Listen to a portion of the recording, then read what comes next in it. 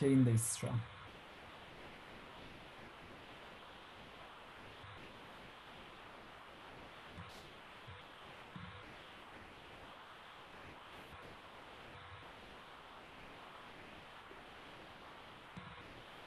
Yayındayız şu an.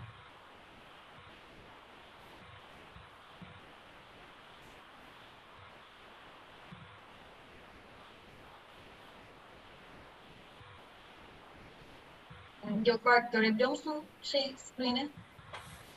Evet, şu an görebiliyoruz. Başlayabilirsiniz Derya Hanım. Tamam. O zaman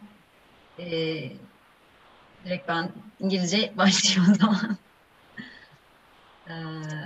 Okay, well, hi everybody who is taking the time to join this meeting this morning and afternoon in Turkey. My name is Derya Eryılmaz, and I am an economist, energy economist in Boston, working in energy issues with Charles River Associates. I have a PhD in economics from University of Minnesota in Applied Economics Department, and today I'm going to talk about the electric vehicles and distributed solar in the United States. We have conducted some research with a former colleague of mine, Bishuan San, and wrote a paper about adoption decisions in electric vehicles and distributed solar in the US. And I'm going to present some of the research in here, and hopefully we'll have a nice conversation in the end. So just before I start, I would like to just mention that the opinions that I present in this research is solely mine and my co-authors, and it doesn't reflect really my employer's opinions or any of its affiliates. So thank you for taking the time to join this morning. So there are three main components of this presentation. I will be talking about 20-25 minutes. First, I will be covering the recent trends of distributed generation, specifically solar and electric vehicles in the United States. And then I will briefly, at a high level, without getting into the specific modeling details, talk about our modeling framework and some preliminary simulations. And note that these simulation results likely to change, but I really welcome any feedback. And then in the end, we will go through the future research and discussion. So please feel free to interrupt me with any questions, and if anything is unclear, just let me know and I will try to clarify. Okay, so to start with a little bit of background, 2010s in the United States for energy markets has been a decade of transformation of electricity markets. So US has really, power markets specifically, mostly were the electricity delivery, production and delivery was mostly owned by utilities, and they controlled, they generated, controlled, and delivered to the customers in the past. Right now, we are going through a huge transformation of integrated electricity network, which includes utilities as well as the customer-owned generation, and that changed the power industry significantly in the country. These figures really saying this is yesterday and then this is tomorrow, but I really think this is yesterday where central power stations were owning and delivering electricity. However, right now, this is not tomorrow. We are, I think, living in the world where it's more integrated network now with utilities, generators, and third-party power producers and customers are being integrated into the power system, where they have to integrate and they have to communicate to each other to be able to provide electricity in the markets.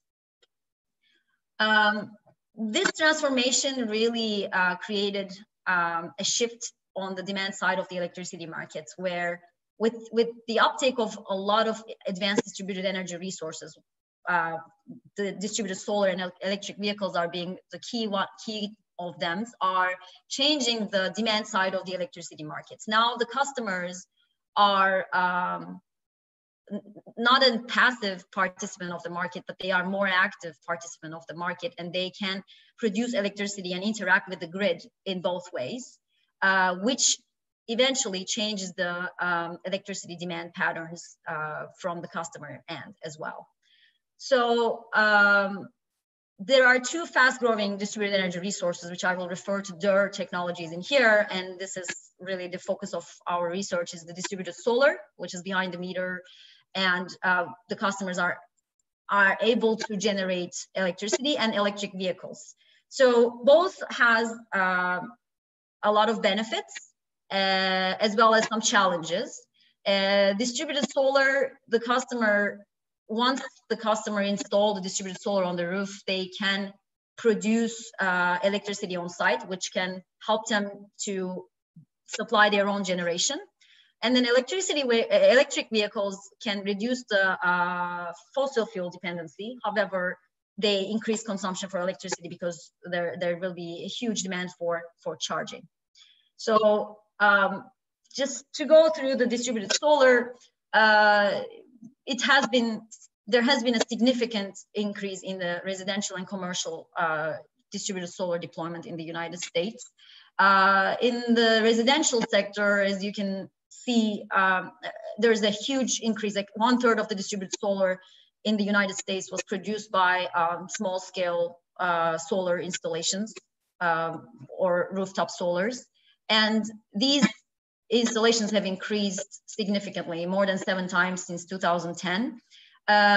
In here, we only focused on residential solar, but on the commercial side, a lot of the commercial distributed solar has been really led by large corporations such as Walmart, Target, Google, Amazon. They wanted to invest in these technologies to comply with the renewable standards and become more greener companies. And so they have invested a lot of money in that. But in the residential sector, there has been a huge push to install distributed solar in the rooftops to be able for customers to generate their own electricity. One of the major barrier for adoption of these technologies have been the cost. And for solar, for solar especially, was the cost of the technology. I'm saying was because technology is getting cheaper and cheaper. There has been a huge decline in the price per watt of the solar cost. This figure represents both residential and non-residential cost of technology. And in the residential side, as you can see from the graph, that the price per watt has declined from $13 to $3.7 in 18 years. So it's really a huge decline. And also there has been a huge support by the policy incentives and alternative financing. So there has been third-party leasing options, and companies try to figure out a cheaper way to have the customers to install solar, so it's more attractive to the customers, and therefore there has been a huge deployment as the cost barrier was diminishing in the country. On the electric vehicle side, it's still they are still a small fraction of the total commercial vehicle sales in the United States. In other words, not everybody is going out there and buying a Tesla. Customers are still, there's an educational side of it as well as non-educational, which is the cost side of it. The biggest barrier for EV adoption is cost and customer preferences. In terms of the cost, it's expensive to buy an electric vehicle. Retail prices, I did a little bit of research on like what is the current retail prices for most trendy cars, electric cars in the United States, and the amount ranges from $25,000 to $75,000, and the cost is declining. There's a huge significant decline in the cost of electric vehicles, although there has been a lot of technology advancements that also decrease the cost of lithium-ion batteries, and that therefore the electric vehicle costs have been declining since 2010 as well. But also another cost that the customers have to handle is the charging cost. So one of the biggest challenges for having an electric vehicle is you need the infrastructure at home, because the entire country is not really designed or not readily available for charging stations in everywhere. So of course there are states like California that they have a lot of charging infrastructure, helps customers to charge their cars outside the outside their homes, but in a lot of the states, they don't have such infrastructure, and therefore customers have to pay for their charging costs, which is the additional bill for their electricity consumption. And on the non-monetary side, customer preferences, which we have heavily spent our time on to see how customer preferences affect adoption. There are some limitations having electric vehicles. So first of all, you may not be able to drive long mileages with an electric vehicle because you need to charge.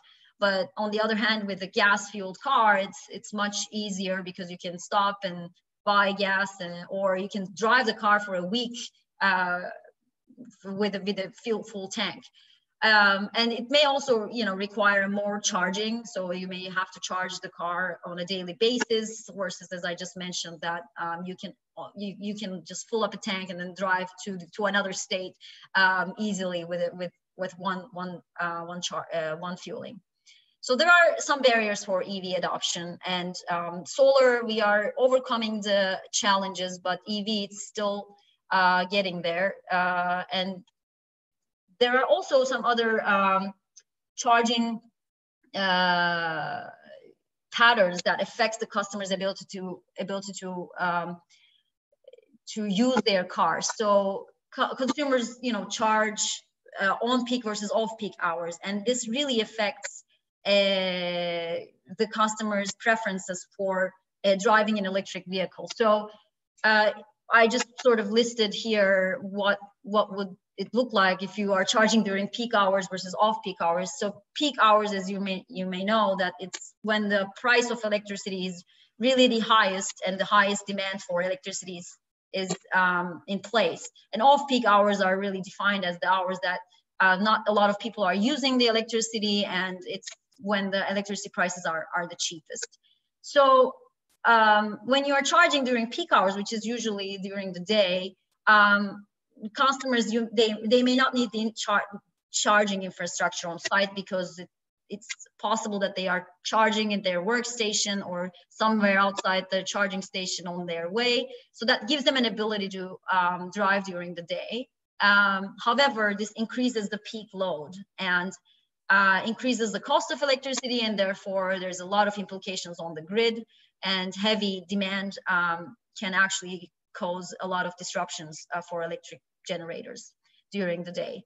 However, on the other hand, charging during off-peak hours, customers potentially are charging their vehicles at home, so that they potentially need the infrastructure in their homes, and they potentially pay less for charging because they are doing the charging activity overnight, which is the cheapest time of electricity. However, driving during the day is maybe more limited because they may have to go, additional mileages, and they can't afford to drive more than X miles given the car they have. So in order to control for on-peak, off-peak in the US, utilities, electric companies offer a lot of charging rates. So the figure, I think I took this from Bloomberg Energy, they offer charging rates that are designed to shift demand to off-peak hours, because it's hard on generators to have this heavy charging load during peak hours. So these are the companies in the figure. These are on the left side. These are the companies that mostly in California, Chicago, and Texas area, they have different rate structures to push customers or incentivize customers to charge during off-peak hours. And depending on the region and the load structure, this tariff design will change, obviously, because the demand is not the same everywhere. And as you know, US electricity markets has regional power markets, which also affect the company's design of rates and prices for the electricity that they offer for their customers. Therefore, the adoption of electric vehicles across the country is really non-uniform, and given the infrastructure inconsistencies also, we see a non-uniform distribution of electric vehicle adoption across the United States. Well, given these barriers, there are also some incentives and initiatives that help deployment of these technologies.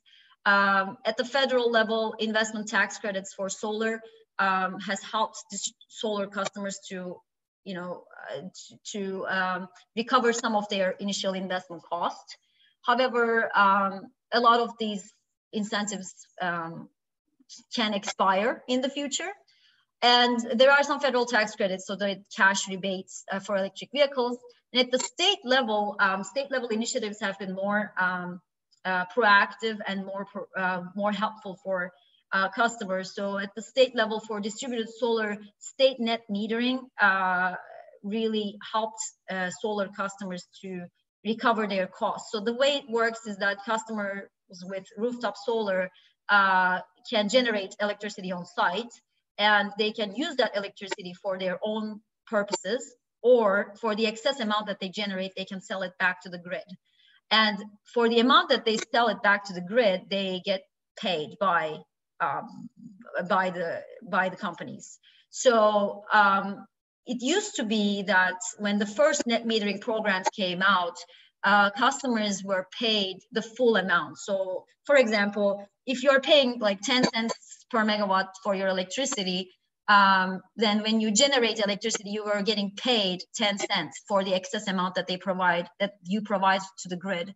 However, now, because of the cross-subsidy problem, where the customers that don't own the solar customer, it's being unfair for the customers without the solar technology, and still these customers with solar can actually, they actually use still the grid infrastructure even though when they are generating electricity.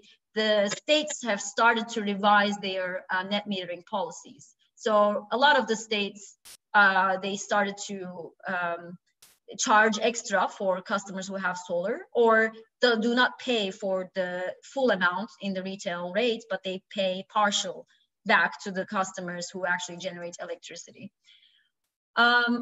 And I think in the next slide, I give some examples. I mean, in every state they have their own way of revising the programs, but almost in every state that we see that with the net metering, that we see some sort of revision because solar adoption has been such a big driver in the country that they had to revise because of the costs being ridiculously low. And on the EV side, there are states that offer cash rebates. So for example, I provide here two examples. Salt River Project, SRP, is a utility, and they provide $3,000 cash rebates if you buy a Nissan Leaf. In California, residents may receive up to $7,000 if you buy a zero emission car. So there are some cash lump sum payments for electric vehicles if you end up purchasing a new vehicle that is zero emission or it's electric vehicle. So the other aspect of, I mean, there are a lot of barriers and benefits of having or challenges and a lot of incentives for having EV and electric vehicles and solar in the country, but also they are not separate anymore. So these technologies are not being thought separately. Right now, a lot of utilities have a lot of incentive to bundle these technologies together for the customers so they can actually benefit more. So with the increasing demand for EV charging, utilities see an opportunity for market expansion for distributed solar and bundle. They call it the hybrid. EV plus solar deployments can have number of benefits to the customers in terms of costs, as well as to the grid. So to give an example, with an EV and like a bundled EV and solar customer, you can reduce the demand spikes and increase the peak load during charging in the morning. So sun usually provides energy during the day. And so having solar generation during the day, and for a customer that owns an EV, actually can bundle together, and you can charge your car with a solar, and that will be a lot of heavy lifting for the grid. So customers can save a lot of money, so they just don't pay for charging, but they actually charge their own car with their own electricity. And this is potentially less pressure on the grid and less probability for outages and voltage control issues and things like that. And now there's the new managed charging approach has been trending, and utilities are trying to figure out how could customers with these advanced technologies can actually be managed charging. So a lot of these managed charging can be with or without solar. A utility or a third party can control charging by turning it up or down remotely a customer's charging infrastructure or a charging equipment. Or if you bundle it with solar and bundle through timing of charging and solar generation, it can actually automatically be managed, as I just described, and can be very beneficial for the electric grid. So a lot of the new upcoming trends for advanced distributed energy resources to how to bundle these resources together so they can actually be beneficial for both for the customers and for the grid. So before I get into our research, we did a huge literature review on what has been done on adoption of distributed energy resources, solar and EV in particular. We've looked at industry studies, meaning a lot of white papers and consulting reports and utility company models that has been out there. And what we have really found that a lot of the studies in the industry have really focused on benefit cost analysis of distributed energy resources from mostly an individual generator perspective. And they call it value of solar or value of distributed energy resources. And these studies have really provided a point in time value of solar or any kind of distributed energy generation from a perspective of an individual generator. On the academic side, we have reviewed a lot of journal articles, and we have found a number of studies with optimization models, which we also have developed one. And a lot of the focus of the optimization models was to understand having these technologies and their impact on demand for electricity.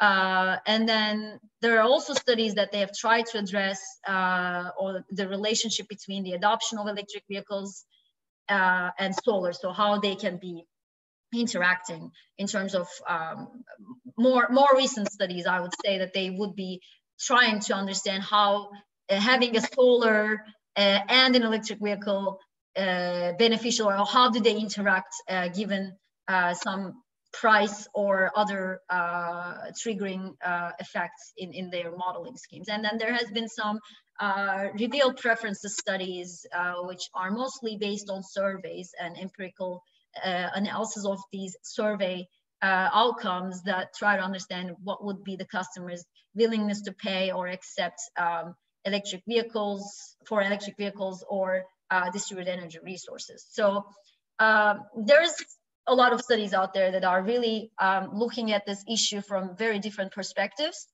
And in our study, what we have really tried to do and contribute to this discussion is really to try to understand, I will just do this, try to understand the optimal adoption decision from a consumer's perspective and optimal driving mileages given consumer preferences. Obviously, our model is driven by a lot of the cost, but we really try to understand what would be the driving preferences given different customer preferences.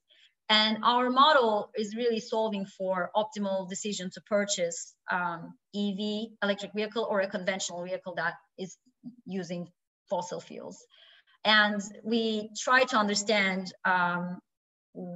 what would be the optimal decision for a customer to purchase EV, conventional vehicle, or electric vehicle and distributed solar together. And then the model also produces optimal miles driven per hour, and everything is really given the varying customer preferences. So the important the thing that we focused in our study is really the customers' preferences, and we didn't assume that they are homogeneous. So we assume that they vary among customers. So what we've done is really, before I get into the simulations, and they are somewhat, it may not be, you know, intuitive to everybody on the call, but I'm happy to explain further offline the model behind it. But just interrupt me with questions if you have. So what we have done is we have done some baseline simulations. We've collected some data and simulated some stuff, and we've tested the impact of, you know, changes in policy incentives, on-peak versus off-peak charging, and technology costs on the adoption decision. And also we've tried to understand the subsequent impact on load profile for these customers. So, so I will begin my simulations explanation. One of the important things to know about this model is that we have assumed that this utility function, which is called Douglas utility function, and alpha, which is the consumer's level of satisfaction that ranges between 0 and 1. We just assume the uniform distribution, but this can obviously be changed. But this is just for preliminary showing purposes, and obviously any feedback is welcome. And what alpha really represents, and a lot of the results that I will be presenting is really associated with alpha, indicates that customers enjoys, the higher alpha means consumers enjoys driving, the consumer that we have enjoys driving electric vehicle more, but in diminishing returns. So this is the utility function, utility of the customer, and then this is the marginal utility. And what we, and X is the miles driven. So as alpha goes up, we see higher utility from an EV customer's perspective. And above a certain level of alpha, we see a jump that the customer enjoys more driving the electric vehicle. Obviously, this is in diminishing returns. As the mileages go up, the utility goes down as well. So one of the biggest finding of this resource that we've identified is we've simulated the results when allowing for the customer to charge between on-peak during on-peak hours versus off-peak hours, and to see how optimal miles driven changes given these mileage, given these peak versus off-peak charging times. And we defined on-peak hours 3 p.m. to 8 p.m. And I realized this is not you know, consistent across the entire country. Obviously, this timeline can be different for different regions, but generally most of the heavy peak demand in the US is between 3 p.m. and 8 p.m. And then off-peak hours, we have assumed the rest of the hours in a given day. And we assume that in this model that consumers have the infrastructure, charging infrastructure at home. So it's obviously charging off-peak hours is a lot cheaper. And so what we find in the figure is the y-axis is optimal miles driven, and then the x-axis is the alpha. So with optimal miles driven is highest, as you can see with the blue line, when the customer charges during off-peak hours. This is an intuitive outcome because charging during off-peak hours is cheaper.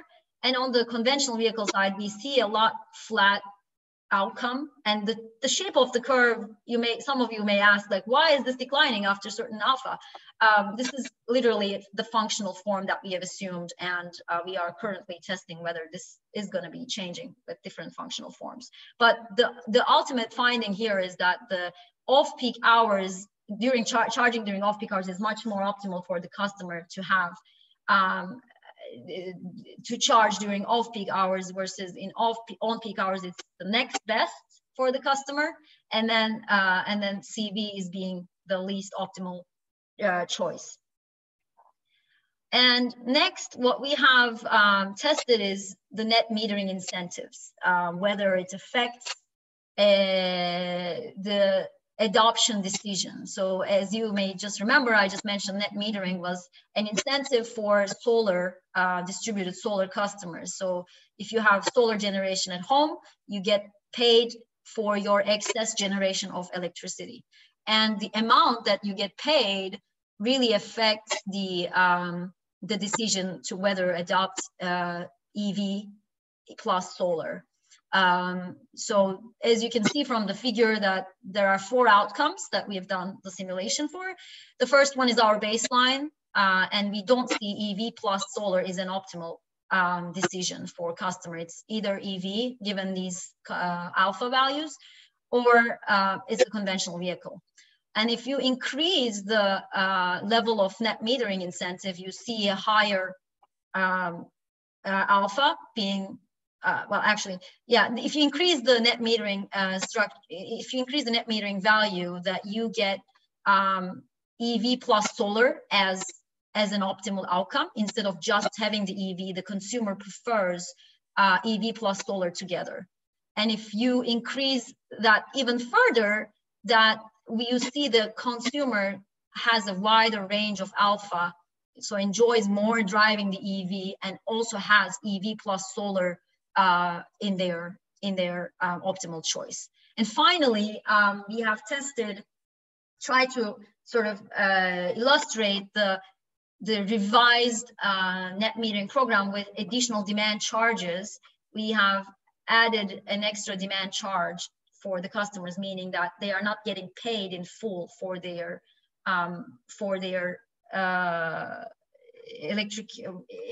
electricity generation.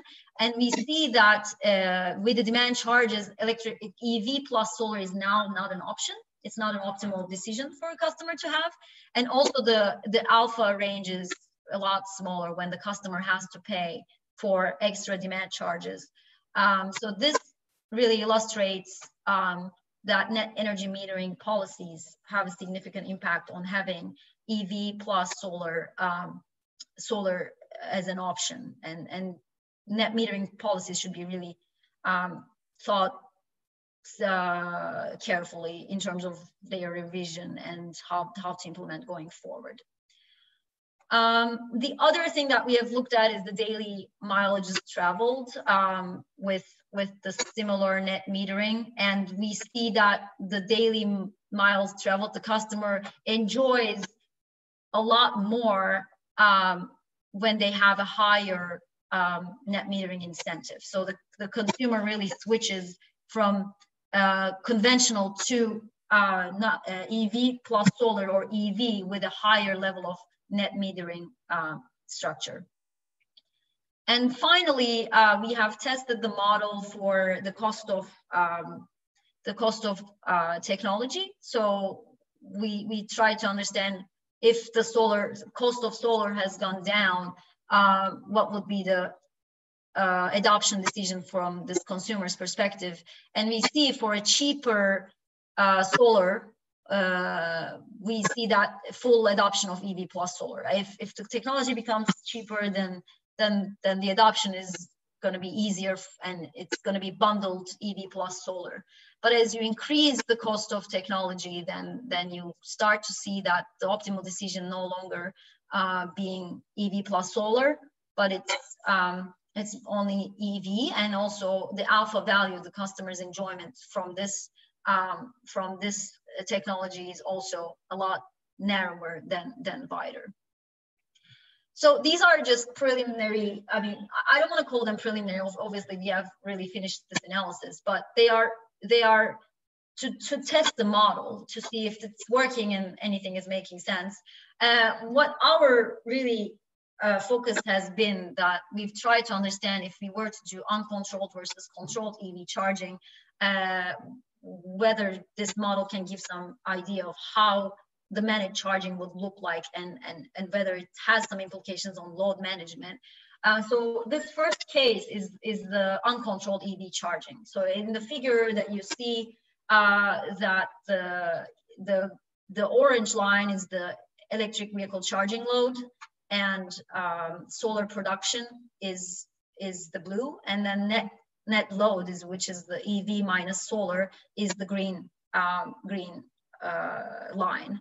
And we've generated this solar data using some solar radiation data. We've came up with a solar shape, and then charging profile is actually from Department of Energy's national normalized charging demand from EV. So if we have adopted to calibrate the model.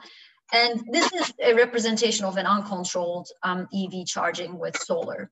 But in the next illustrative case, if controlled charging was in place and EV was bundled with solar, you see that the outcome where that we see that proposed EV load aligns with solar production, and therefore the net solar curtailment, net load has become almost zero, which has zero impact to the grid, as a lot of utilities are trying to accomplish. So this can be accomplished. What is important in here is that the total additive load in here in this figure is equal to this one. It's only the total amount is shifted to align, and the customer aligns this given the optimization, and it ends up being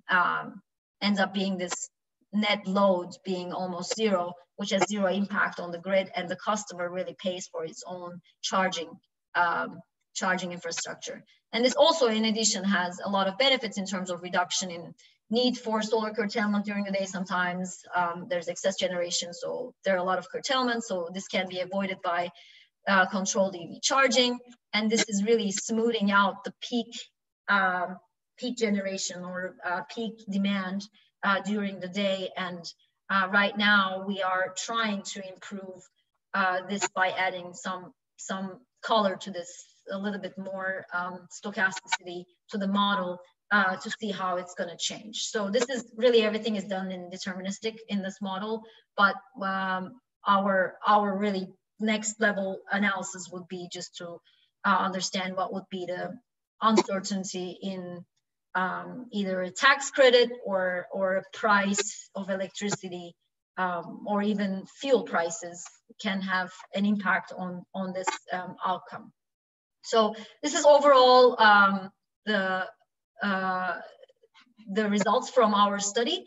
And I just wanted to mention, I mean, everything is really COVID related these days, and this is really not part of our research, but we are working on another piece of work that is trying to understand demand implications of COVID-19. And this is just note that there's no analysis behind this, and this is just my understanding of this data I presented in the graph, is that we have collected some ISO level. There are some regional markets, as I mentioned, in the US, and we have looked at 6 major markets and their historical load and what really happened in 2020. And this figure really has the first 4 months of every year. So it only has, the load shape is only from January through end of April. So it has the daily average load shape for every year. And as you can see, in 2020, we have some shifting down, and the peak has been changing. So potentially this will have an impact on, I mean, this definitely has impact on power markets in general and the customer demand and everything else. But from distributed energy resources perspective, the 2 potential impacts on distributed energy resources is 2 ways. Basically, they are 2 opposite conclusions, but the first one is in the short run, EV, solar, or hybrid technologies deployment may slow down due to the impact on general macroeconomy, and their electric vehicle sales may go down, and solar companies are already publishing that the short run effects will be a downturn in adoption of these technologies. But also going forward in the long run, customers may become more and more encouraged to become self-sufficient for events like COVID-19 and hurricanes. These shocks to the economy and the daily life may actually encourage customers to be more self-sufficient in terms of their electricity generation and other needs, and therefore they may in the long run think about having an electric vehicle and having a solar generator at home and bundling and generating their own electricity and become much more their own solo generator in their homes. So these are obviously two areas of research, but there will be an impact on distributed energy generations going forward given COVID-19. I guess before I finish, I mean, in future research, we continuously, Bishwan and I are actively writing in this area, and we have published several papers before, and we will continue to do a little bit more research on applications on demand charges and more on the load shifting applications. And so if you are interested and want to learn more about this, obviously just reach out to me. But this is all I have, and thank you for your participation. I can take any questions you might have. Otherwise, just feel free to send me comments or questions to my email. Thank you so much. Okay, thank you, Dr. Eryılmaz. We have one question from YouTube, and Okay. it is, what is the electricity price for California residents? Which companies are operating? I saw some low electric prices, 9 cents per kilowatt hour, but is it given because of low EV number?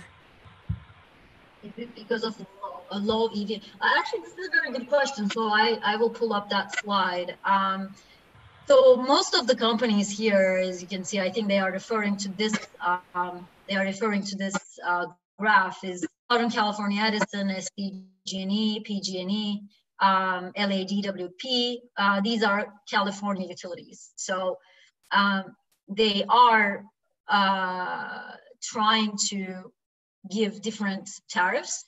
And California, I mean, these are the rates. Basically, if you look at this, you get during off-peak, if you charge your car, you pay not per kilowatt hour. But if you charge during on-peak hours, you pay 17 cents per kilowatt hour. So that's really almost doubling the cost of charging, and trying to incentivize customers push these times blue areas versus purple. And PG&E has an extreme, which is, I mean, PG&E itself, it's going through some financial issues, but 25 cents per kilowatt hour or 45 cents per kilowatt, they are trying to push out customers to move their charging load to off-peak hours. In terms of, I mean, it's hard to answer what is the price of electricity in California because it may vary by company. And although, you know, California Public Utilities Commission really determines the rates, there is a lot of companies that they are serving in the area. So therefore, there's not one single price for electricity for retail customers. That, as you can see from the figure, it varies. And California is actually one of the highest EV infrastructure and charging stations state. So we see that California has one of the highest electric vehicle adoption in the US. I hope that answers the question. Okay, thank you. We don't have any more questions. Thank you for the nice presentation. It was great having you in our Beacon Energy Boost Research Center. Hocam, would you like to add something? Thank you. I just want to ask about the alpha part of it. This alpha, if you, because my first question is, do you think that there are fundamental limits to alpha? That means that at most 25% of the whole households may enjoy that one because it requires maintenance and other things. My question is, can you briefly explain a little bit more about the alpha and if there are fundamental limits of alpha and so on? Thank you, Derya. Can I add to Barış's question, Derya? That also intrigued my attention.